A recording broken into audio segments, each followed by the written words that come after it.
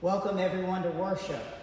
We are so glad that you're here with us. We're going to worship in a way that is fun. We're going to worship in a way that is meaningful. And because you're here, our worship will be better.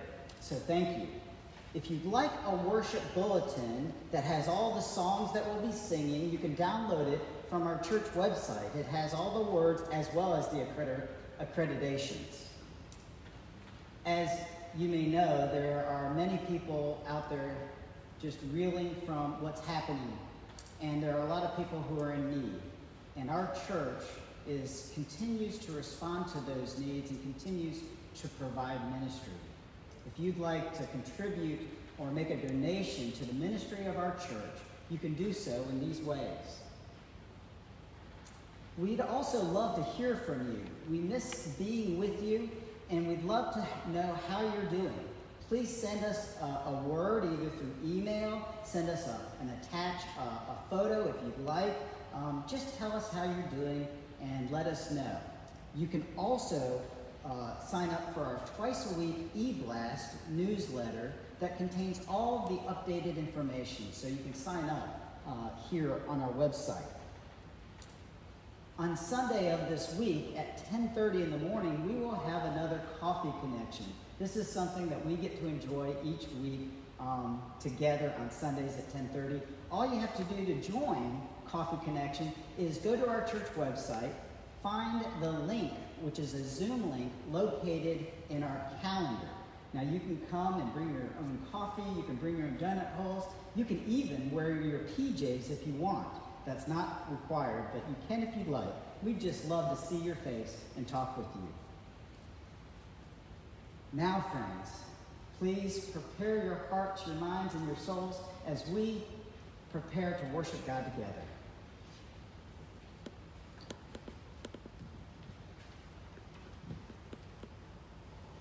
Friends, please join in our call to worship. Come sing to God, all who hunger for life. For it is God who nourishes us at the table of grace. Come sing to God, all who thirst for justice. For it is God who empowers us to do what is right. Come sing to God, all who long for peace and hope. For it is God who transforms us from death to life. Come, friends, come sing to God with thanksgiving and praise.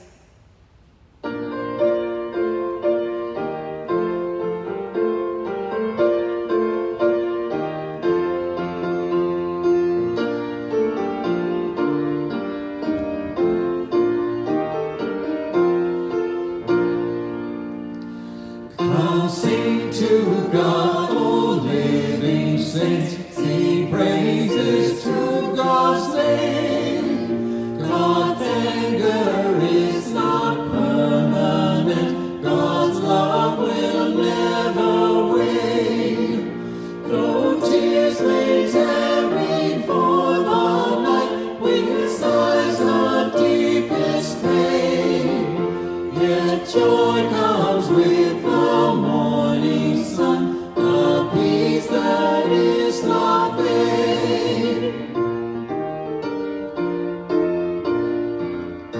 You change my grief to joy-filled dance, my sorrows you destroy. In faithfulness you hear my cry, and fill my life with joy. And so to you my heart shall sing, my voice your goodness raise. You are my God forevermore, my life shall sing your praise.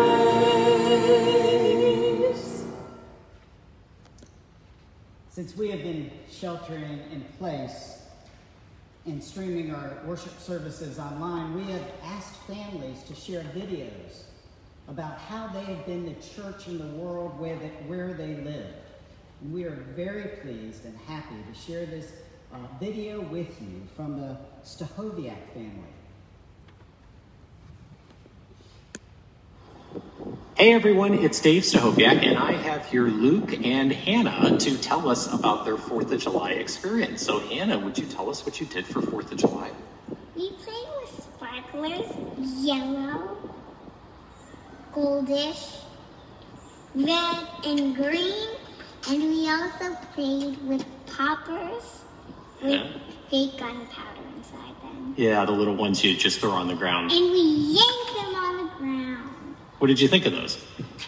Fun. Yeah, we've never had those before. That was fun. And we got to watch real fireworks from San Juan Capistrano. We did. We saw that. Okay, Luke, tell us about something you remember from 4th of July. What was fun for you? I played a bunch of Minecraft, and I played with glow sticks. Yeah, and you've even got the right Minecraft shirt on for it. Okay, great. And also, I did the same thing as Hannah. Yeah, we all did it together. It was fun. All right, thanks everyone.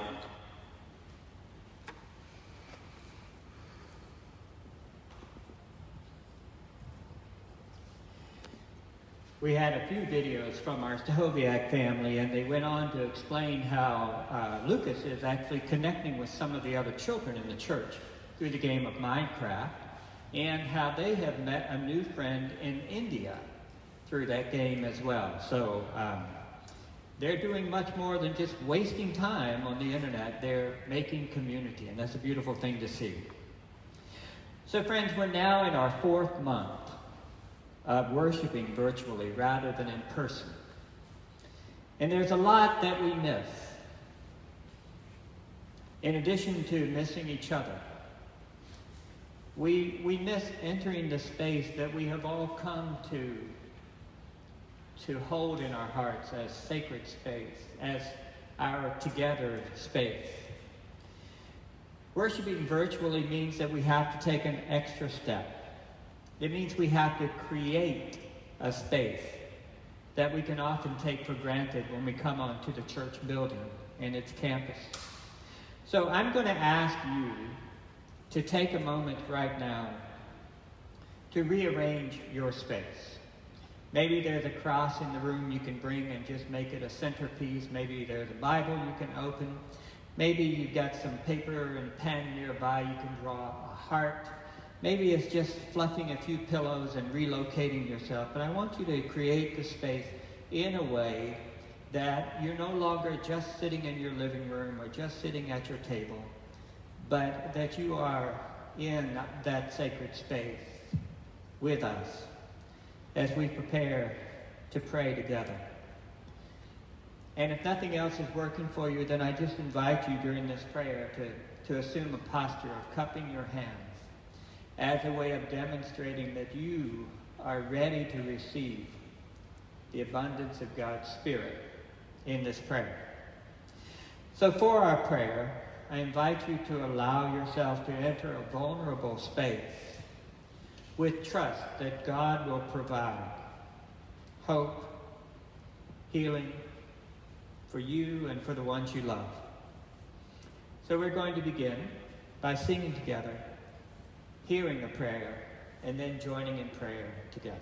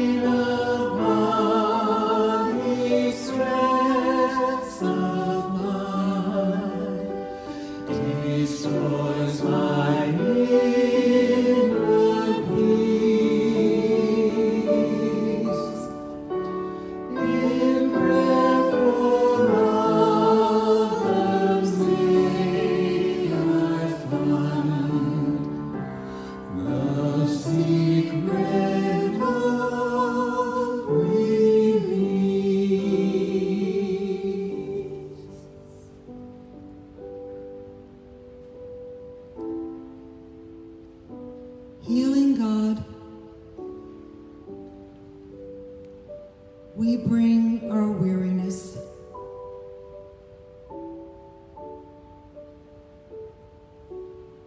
We bring our fears.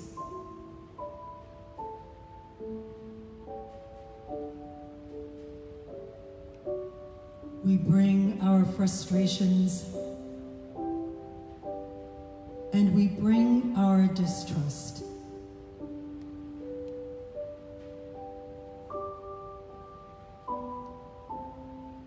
We bring our confusions, our pain, and our deep disappointments.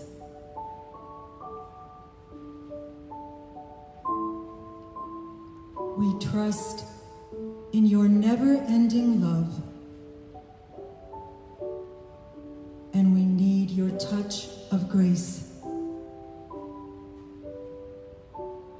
Hear us as we pray together. Your love for us sees the difference between the pain to behold and the person who we are. Your love for us hears our frustrations and cries over our failures.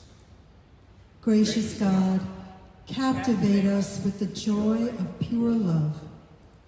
Enable us to love as we are loved, trusting in your forgiveness and believing in your redemption for each person we encounter. Amen. Friends, hear this good news. The God who dances with us when we rejoice is the God who cries with us when we are broken. Welcome God's love. Let it heal you and strengthen you for the journey. In response to God's grace, let us express our joy by singing together, Halle, Halle, Hallelujah.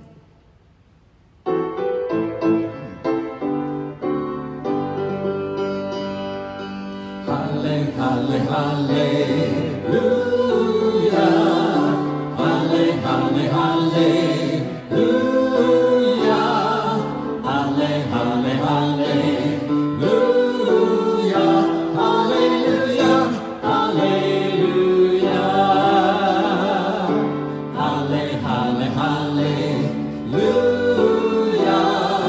Halle, Halle, Hallelujah.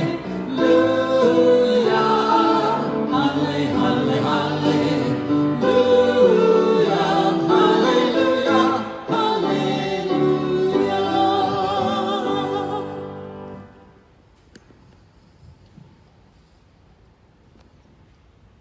Friends, our scripture reading today. The Gospel according to Mark, Whoa. chapter 5, verses 21 through Back up a second 43. there. Back up one more. Okay, come forward. Hold still. Friends, our scripture reading today really wants to be heard.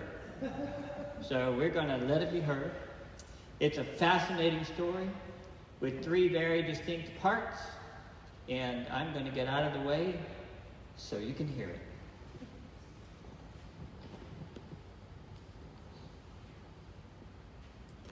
The Gospel according to Mark, chapter 5, verses 21 through 43. A girl restored to life, and a woman healed. When Jesus had crossed again in the boat to the other side, a great crowd gathered round him, and he was by the lake.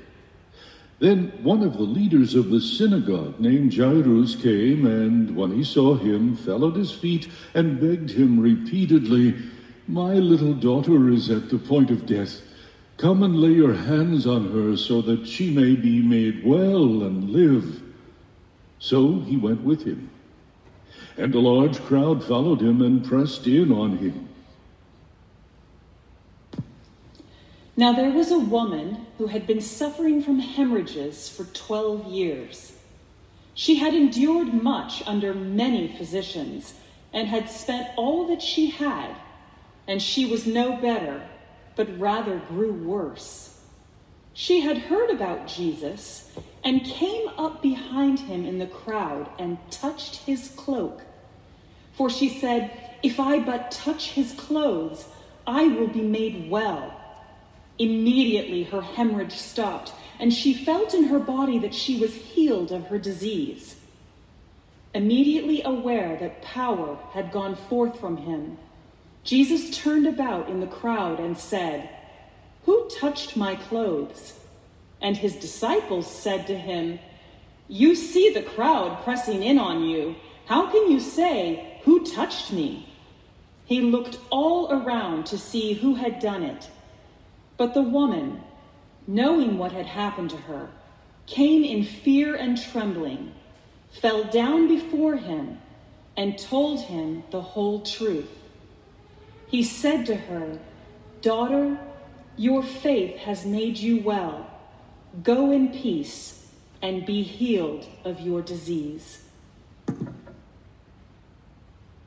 While he was still speaking, some people came from the leader's house to say, "Your daughter is dead. Why trouble the teacher any further?"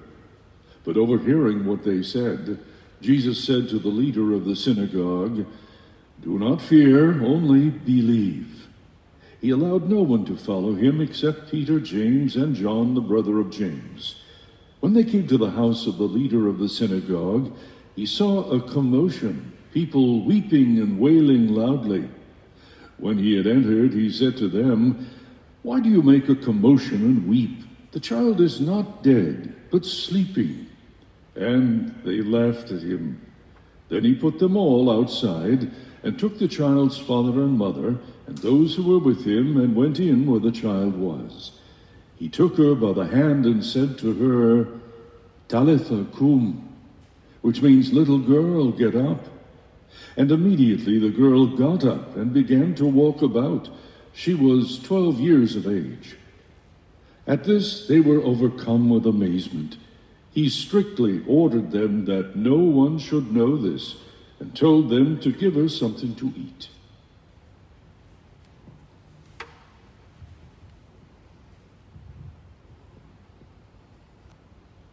Will you pray with me? God of grace, give us that uncanny ability to bracket all the things we thought we knew and to listen anew to what your Spirit is saying to your church today. Amen. So friends, Mark has a way of telling some of his stories that are shaped something like what we call a sandwich. And what that means is that Mark begins to tell a story, but then he separates that story and inserts another story in the middle. So I tend to refer to the first and last parts of the first story as the bread story, and then that middle story as the peanut butter and jelly story. All right, so we got ourselves a PBJ sandwich going here. And that's exactly what we have in our story, which is why I invited both Steve and Jenny to read the story for us so that you could hear the two stories woven together. And the first story, the bread story, is the story of a man named Jairus, whose 12-year-old daughter is at the point of death. And the middle story, the peanut butter and jelly story that Jenny read, is the story of a woman who for 12 years has had a hemorrhage and has struggled mightily with it. So whenever we run into this sandwiching technique, Mark uses it 3 or 4 times in the Gospels. Whenever we run into it, it seems to me that the best way to read it faithfully is to honor the bread story and to honor the peanut butter and jelly story, but then also particularly to honor Mark's intention of weaving the stories together so that we don't hear them simply as sequential healing stories, but rather as 2 stories made into one sandwich. So that's what we're going to do today. If you would like to hear a fuller exploration of the bread story and the peanut butter and jelly story before we take them together, then I just invite you to go to our website and download this week's text study. It's about an hour long. And it's just me having a great time by myself. But we go into exploration of all 3 parts of that story. For now, I want us to see how it is that the first story and the second story bring something out of each other. So we start with the bread story that Steve read for us, and it begins with a man named Jairus coming, and as soon as Jesus comes across the water in a boat, as soon as he gets off the ship, Jairus falls at his feet. And he's identified by name, which is a very uncommon thing in the Gospel of Mark, in a healing story, for somebody to be identified by name. So that seems to signify that he's kind of a big deal in that area. And he's identified as a leader of the synagogue, which doesn't necessarily make him a religious figure, because the synagogue was used for a number of purposes, but it does, again, kind of reinforce the idea that this is somebody in that area. And maybe that is what enabled Jairus to get to the front of the crowd. Because the first thing we hear is that when Jesus lands back on the Galilean side of the Galilean Sea, he's met with this huge, pressing crowd. I want you to kind of feel that word, the pressing crowd. Mark uses an adjective that means like to be squeezed. So this is not simply a lot of people. This is an encumbering people. And somehow or another, Jairus gets to the front of that. Maybe it's because he's a big deal, people let him through, or maybe because he's a really, really desperate father. Because even though he does get presented as kind of perhaps an elite, privileged person, what really draws us to this character is that he's a broken-hearted parent whose child, in his words, is in the very last throes of death. So he begs Jesus to come with him because his daughter is at the point of death. You hear that? You hear that desperation in his voice? And so the first part of the bread story ends with the acknowledgement that Jesus went with him. But we also know that there's a huge pressing crowd. So while there's urgency in Jairus' voice, urgency in the matter at hand because his daughter is just about to die, the challenge here is that they can't get there quickly, and they have the crowd to deal with. And that's when Mark introduces the second story, the peanut butter and jelly story. It's a story about a woman who, she's often called the hemorrhaging woman, or the woman with the discharge, or the bleeding woman, something like that. But I pointed out in one of my St. Mark Minuscule Morning Moments on Facebook this week that Mark actually uses a bunch of participles to describe what she's been through. And yes, she's had this hemorrhage for 12 years. And yes, it does seem to be written in the language that it's a menstrual issue. And yes, that probably would make her unclean and able to go into the temple. But it also is a scourge for her. That's the word, the literal word that Mark uses to describe it. And she's had it for 12 years. And she's been to every kind of physician imaginable. I can't imagine what they put her through in first century medicine. And she's been impoverished by it all. And the upside is she hasn't gotten any better, but in fact has gotten worse and worse.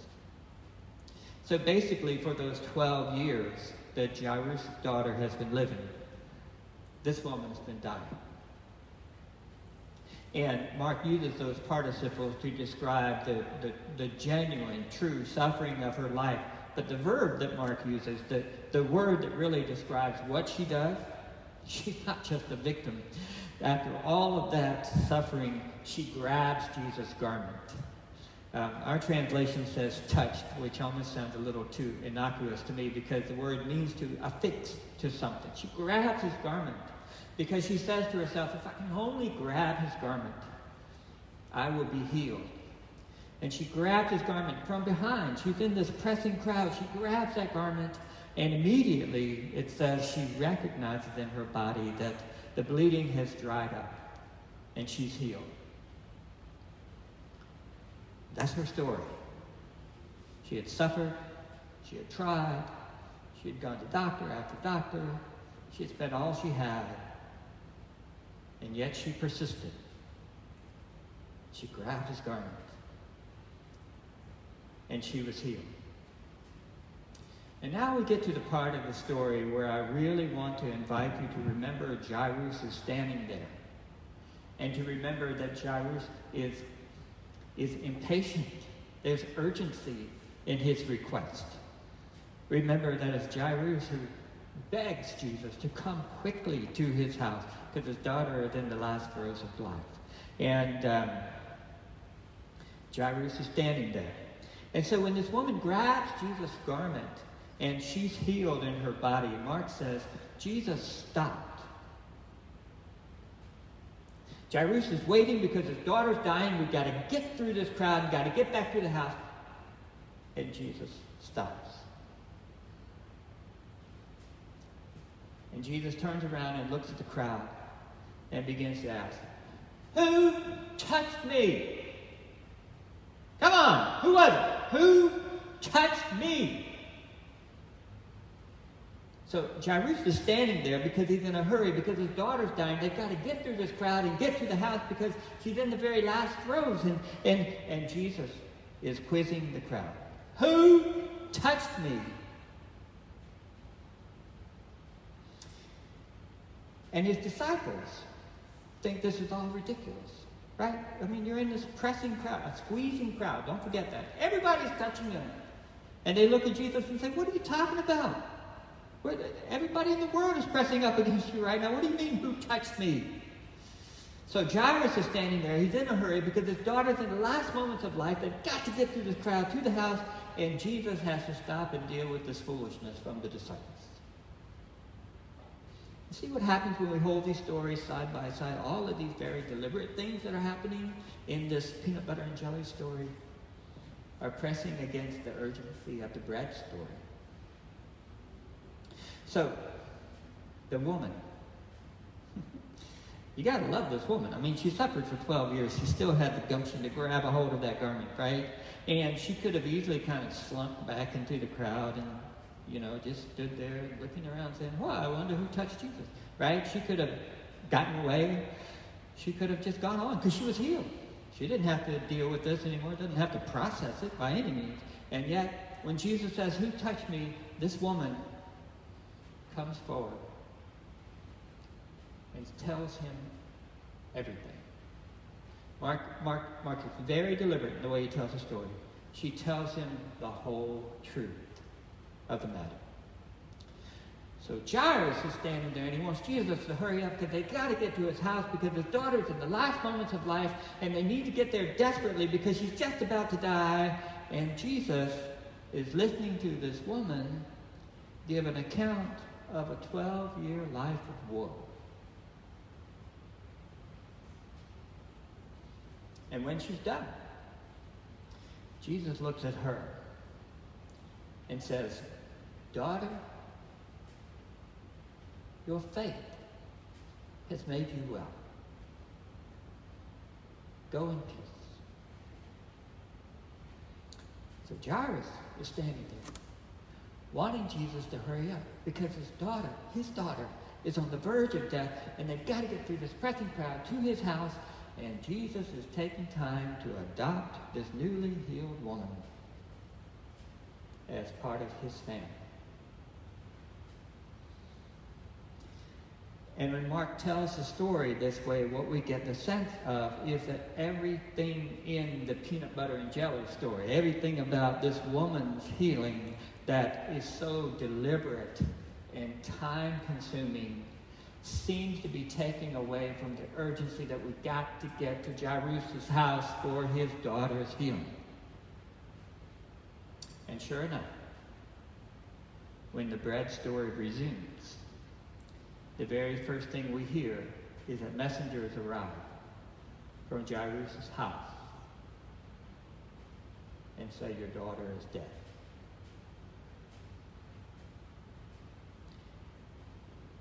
And it's hard to imagine anything that's more disruptive of the moral universe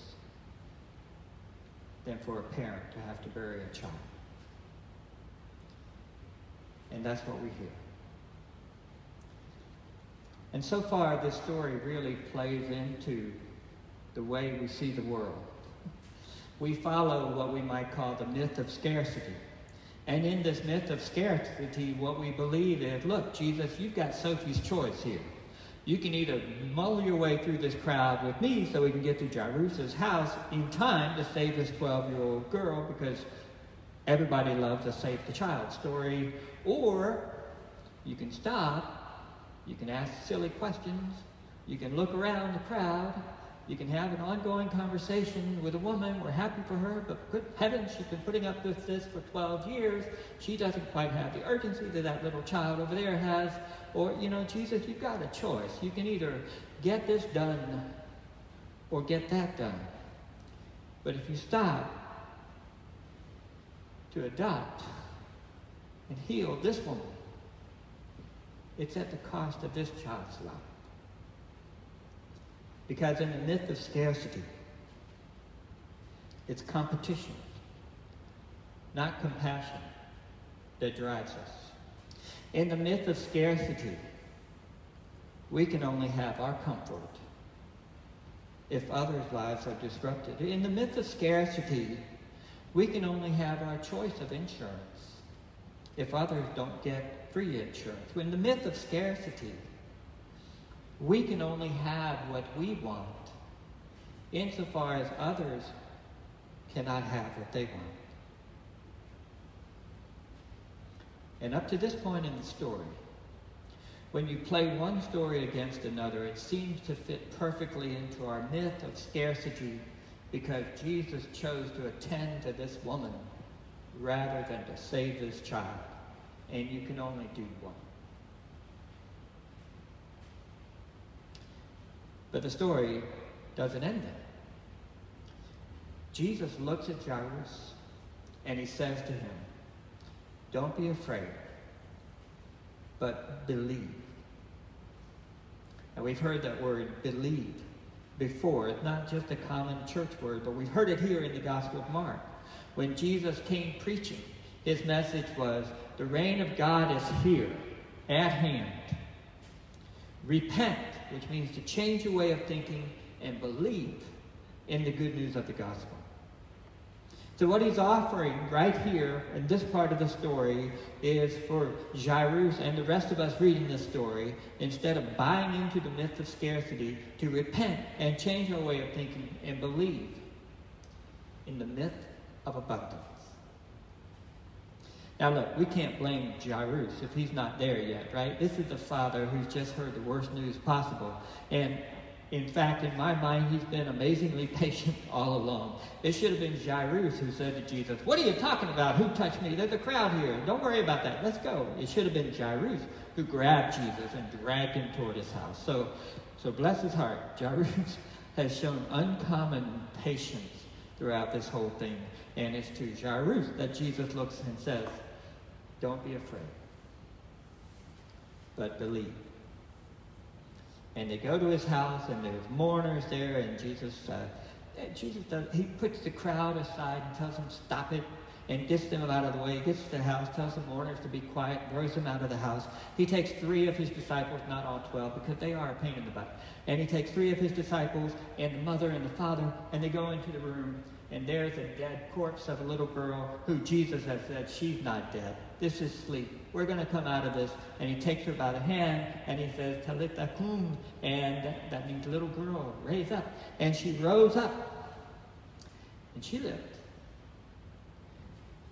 And the woman over there was still healed. Because in the myth of scarcity, we can only have what we need if somebody else doesn't get what they need, because it's all about competition and some kind of social Darwinism and fittest of the survival of the fittest. But in the reign of God, where you and I are to repent and change our way of thinking and believe in the reign of God, there's healing for this woman after 12 years of suffering and scourge. There's healing for this child. And we don't have to play one pain against another. In her book, White Fragility, Robin DiAngelo says that one of the most common ways that white people, in discussions about anti-black racism, one of the most common ways that we try to decenter that and recenter ourselves is by saying, but I've suffered too. or by pointing out in the ways that we've had to struggle to be who we are. And while that may be true, to imagine that our suffering has to be centered and then sideline someone else's suffering is another expression of that myth of scarcity. You and I are called into a very different way of thinking, to where we live in the myth of abundance, that God's grace is sufficient for all of my needs, and God's grace is sufficient for my neighbor's need. And insofar as I'm called to pray about my own needs, I'm also called to work and pray and live toward my neighbor's needs, because it's not either or. God is abundant. And that's the God who calls us into life. Thanks be to God. Amen. Friends, I invite you to join in singing a song that many of us heard as we were children. I heard it in the tradition where I grew up. It's a song that we can sing with joy after hearing this story. What a friend we have in Jesus.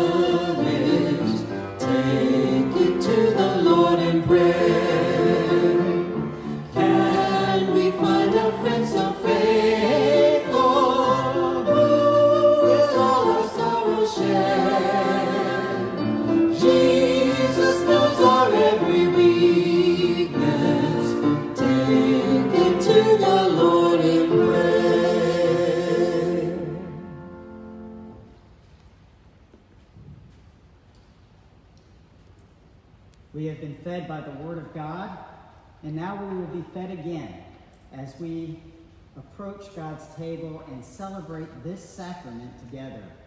And this is God's table, not just here in our church, but God's table exists everywhere, including in your home. Friends, this is the joyful feast for the people of God, and our Savior invites all to share in this feast that he has prepared. Please join me in our litany of thanksgiving. The Lord be with you. And also with you. Lift up your hearts. We lift them to the Lord. Let us give thanks to the life-giving God. It is right to give our thanks and praise. Let us sing our thanks to God.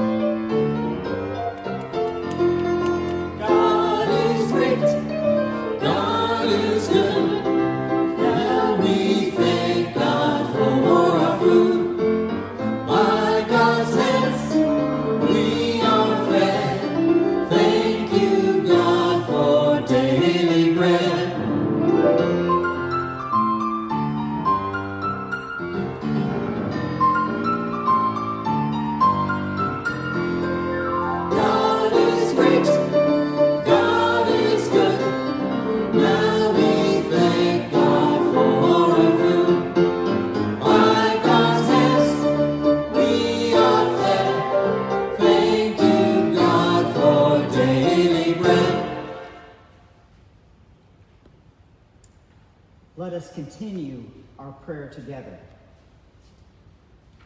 God of all goodness, we come to you grateful for the gift of your creation, for the beauty around us that reminds us of your kindness and sustenance all of your days, all of our days. We thank you for the gift of your Son, born of Mary, ministering to those in need. We sing your praises. For the gift of your Holy Spirit, inspiring your church today and empowering us to make your voice heard even in these strange, strange times. We bless your name. We pray for your torn and stricken world. In places that are economically depressed, Lord, we ask for relief. In hospitals that are overwhelmed, we ask for healing and protection. In streets that are too dangerous to walk, we pray for peace. In communities that are infected with hate, we pray for love. In families that are divided, we pray for compromise and reconciliation. In individuals who carry pain, we pray for strength and grace. And now, we pray that you pour out your Holy Spirit upon us and these gifts so that the bread we break and the wine that we drink will be for us the presence of our risen Christ. Amen. I invite you to take the bread that you have in your homes and to break it as I share these words of institution. On the night of his arrest, our Lord Jesus sat in the upper room with his disciples. He took bread, blessed, and he broke it. And he gave it to his disciples and said, "Take, eat. This is my body, which has been broken for you. Do this in remembrance of me." And in the same manner, Jesus took the cup and he said, "This cup is the new covenant, sealed in my blood that has been poured out for the forgiveness of all sins.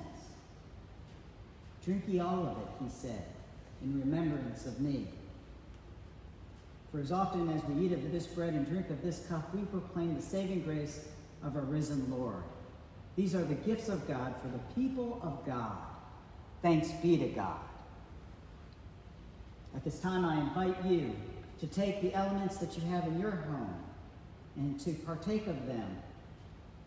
Consume your bread and juice as we enjoy the special music provided by Joanne Sham and Alicia Adams.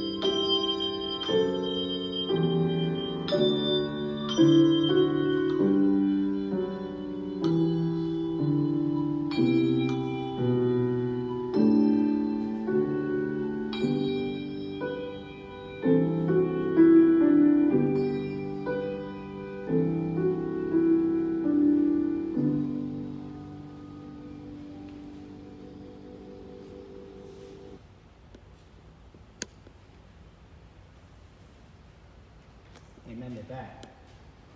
Please pray with me. God of abundance, we are so grateful for all your blessings. Amen. Friends, let's conclude our worship by singing together the great hymn, We Will Walk with God.